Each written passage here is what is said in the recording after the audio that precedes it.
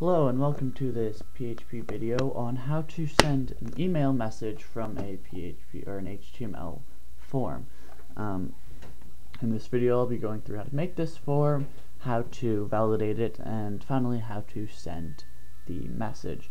This tutorial was requested by the FX Hunter, or the FX HNTR, in case it's not meant to be Hunter. And yeah, so thanks for requesting this.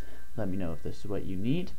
So just a few things. In this video I'll be using this mail client to receive, oops, there's a message that I tested with, that I use this to receive the email because I'm running locally and with my current settings with Mercury, which is the local host, or rather XAMPP mail server that comes with its package.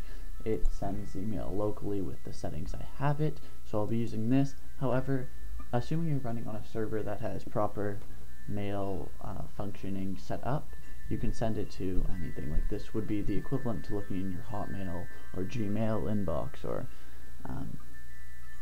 something to that extent. So you should check with your mail host to make sure you have outgoing email support, and if you don't, change mail host, because yeah. So basically in there what you have to do is fill out a subject. So subject, the email that you want to send from.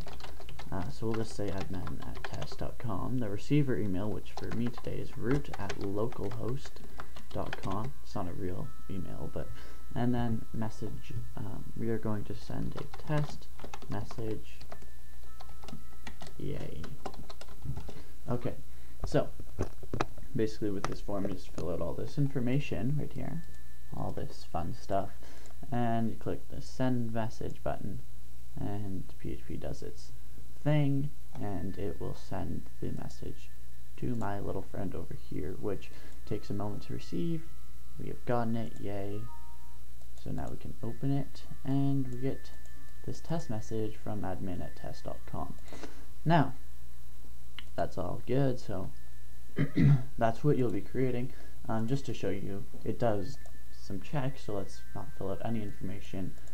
So it validates if you enter an invalid email, so just test. We can send message. Please provide a valid email address, that sort of thing. So we first validate everything using PHP. As to file structure, we are just using the single index file. We aren't using anything else, so just one single file with some HTML and PHP. Please join me in part 1 to start coding this.